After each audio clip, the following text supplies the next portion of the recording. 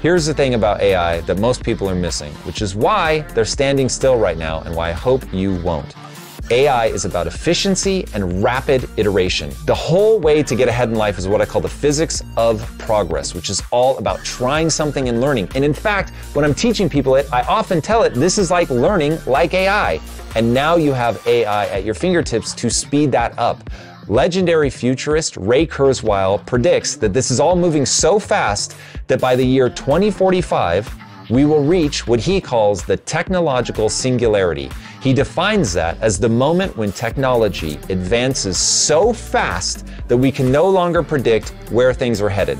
Why should you believe him? Because approximately 87% of the technological predictions that he's made over the last 3 decades have come true. He's so good at this that Google at one point had him as their director of engineering. Now, maybe AI will fall into the 13% of his misses, but I doubt it, and here's why. AI can improve itself. Let that sink in. ChatGPT is getting smarter right now through its interactions with people, and it can have tens of thousands of conversations going on at the same time with people all around the world.